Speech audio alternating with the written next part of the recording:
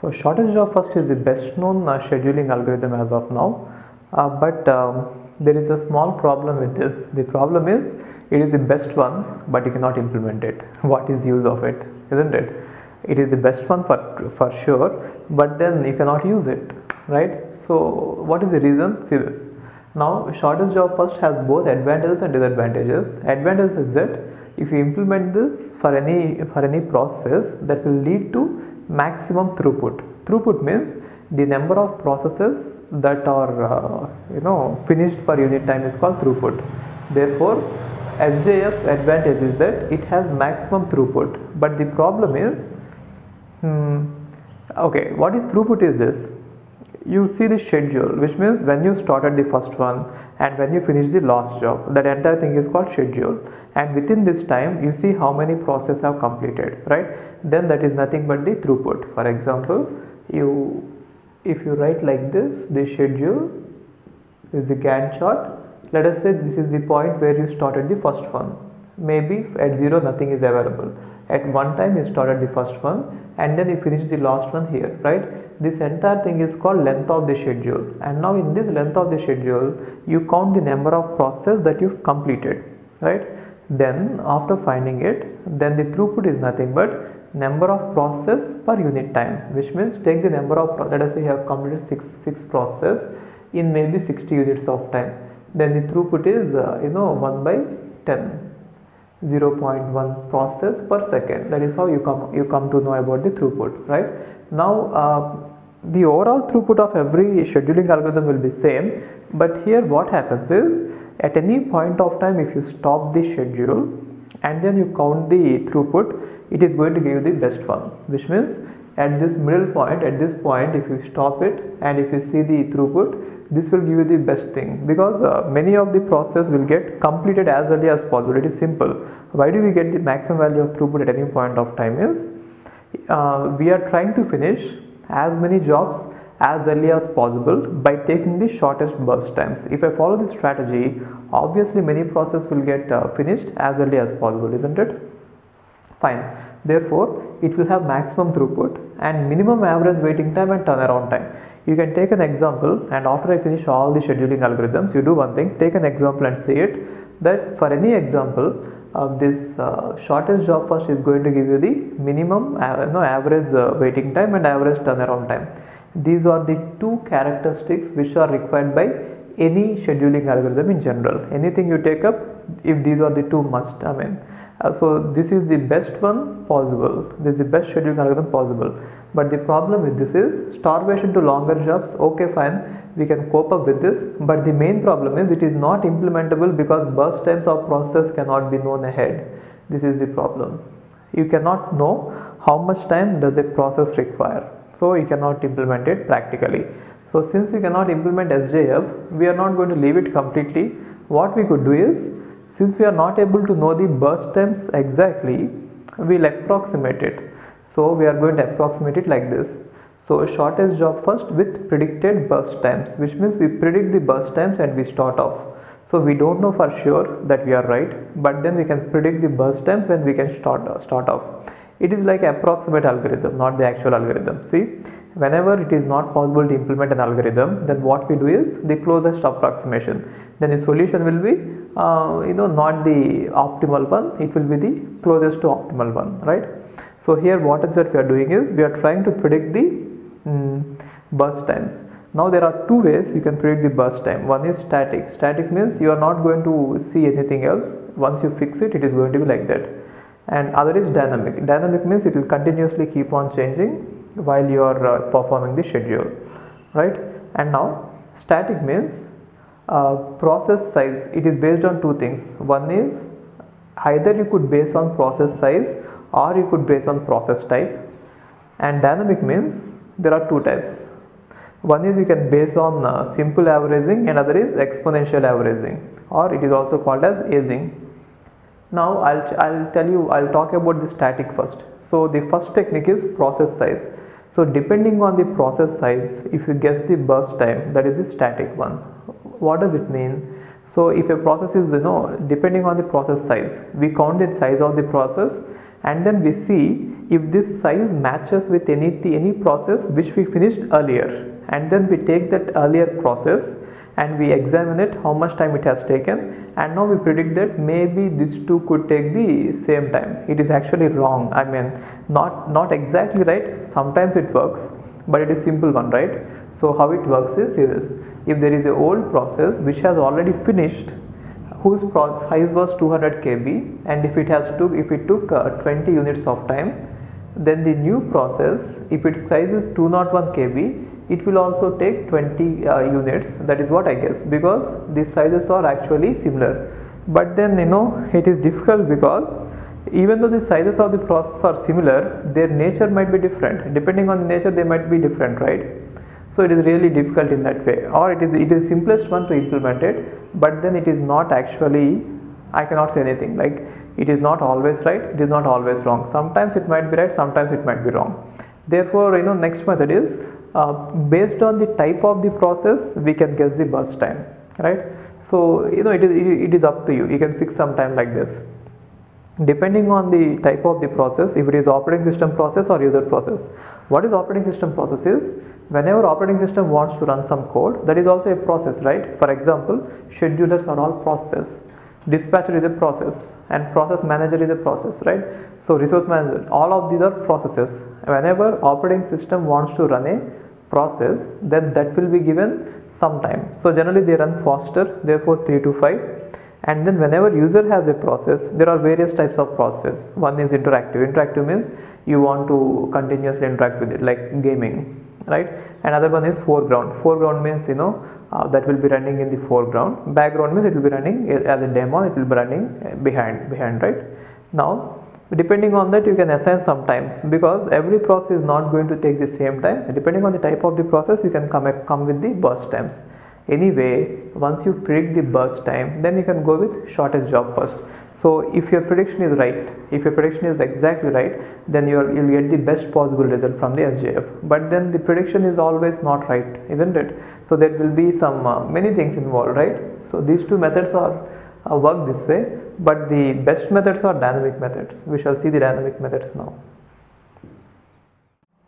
Now one of the dynamic methods to predict the burst time is simple averaging. It is, in simple words, it is like this: if you are taking up a process now, then its burst time will be predicted as the average of all the process completed till now.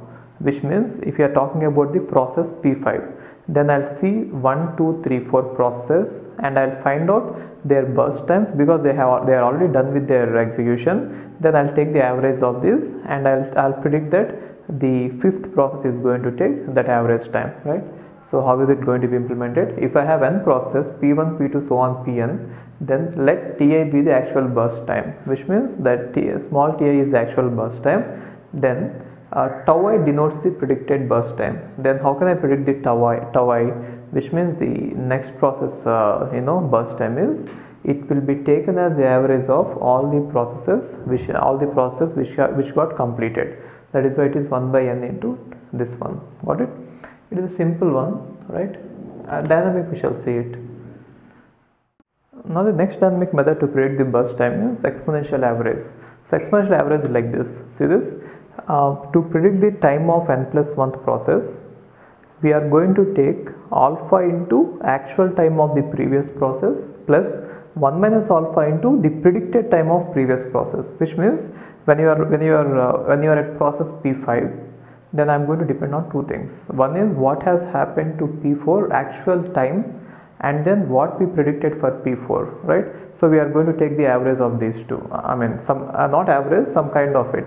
So here alpha is called as smoothening factor. So it need not be in some number. I mean, it need not be 0 or 1. It can be anything. So how does this formula behave is, I'll just tell you. See, now if you want to find out the prediction for Tn plus tau n plus 1, then I want to take these two, right? Then in order to find, this one can be found out by running nth process, but this one is the guess, isn't it? Then what is tau n? According to this formula, tau n equal to alpha into Tn minus 1. In place of n, I am putting n minus 1 plus 1 minus alpha into tau n minus 1, right? Let's call this equation 2 and let's call this equation 1. Now you can substitute 2 in 1, equation 2 in equation 1. Then what do we get? Then tau n plus 1 equal to alpha into Tn plus, now this entire thing you can multiply it out, right? So 1 minus alpha into Tn minus 1 plus 1 minus alpha square into, I'm just writing here, tau n minus 1, isn't it?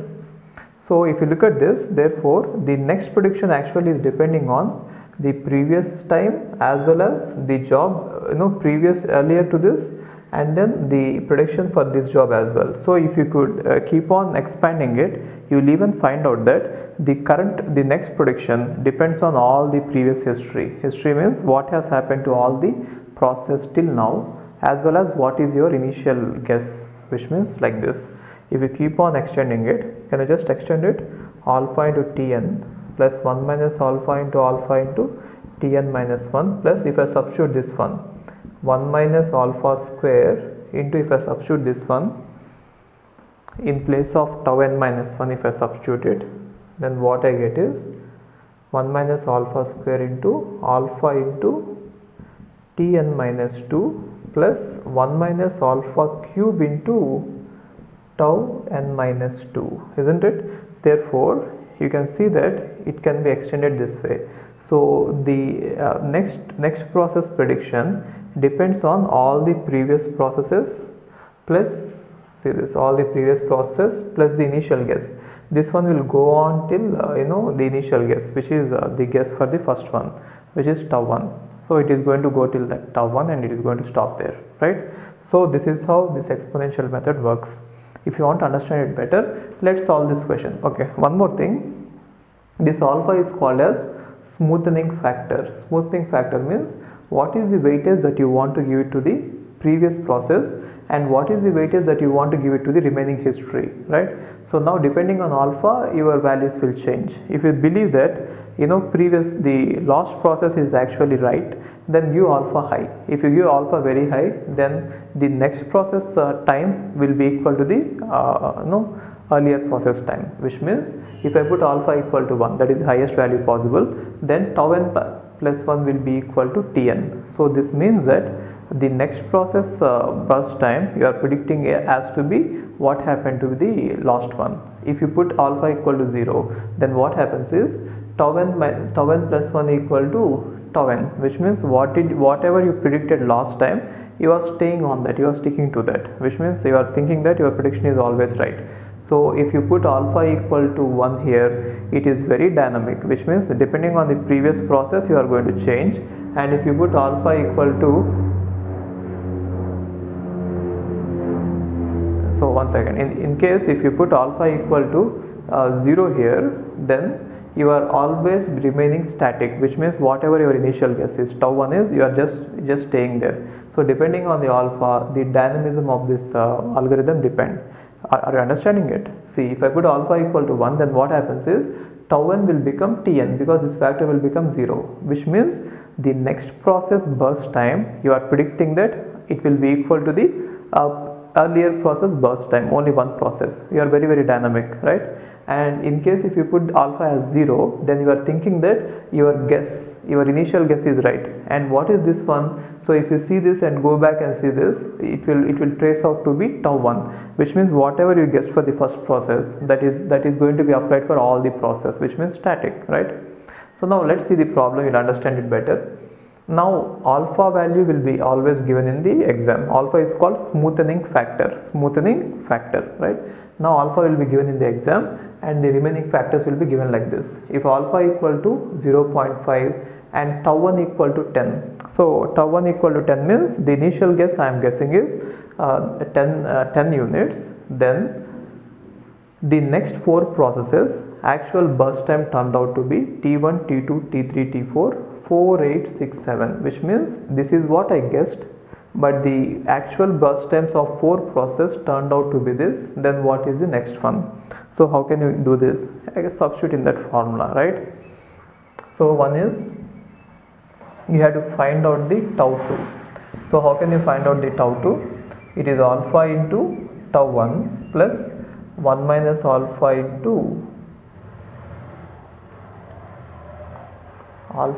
what has happened to the first one, t1 plus 1 minus alpha into tau 1. So alpha is 0.5, therefore 0.5 into t1 is 4 plus 0.5 into tau 1 is 10. Then the average of these two is 14, means 7, right? And now the next one, tau 3. So tau 3 is going to be alpha into t2 plus 1 minus alpha into tau 2, and tau 2 is this one, right? Then what is it? 0.5 into t2 is given as 8 plus 0.5 into 7. So therefore it is 7 plus 8 by 2, which is 7.5. And now tau 4. Tau 4 is alpha into t3 plus 1 minus alpha into tau 3.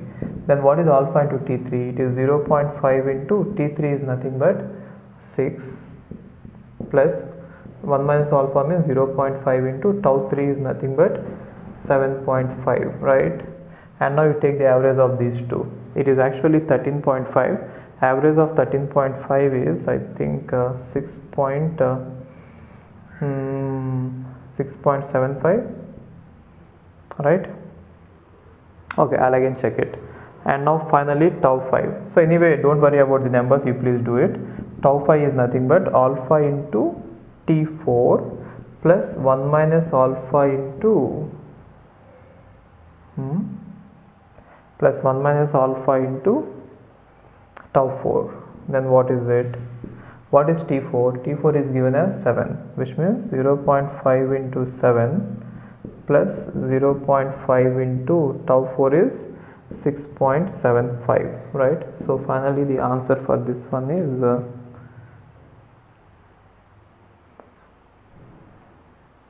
6.875.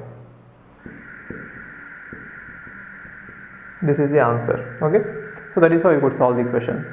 Anyway, practically we don't use it much. So the most practical algorithm is round robin. We shall see it.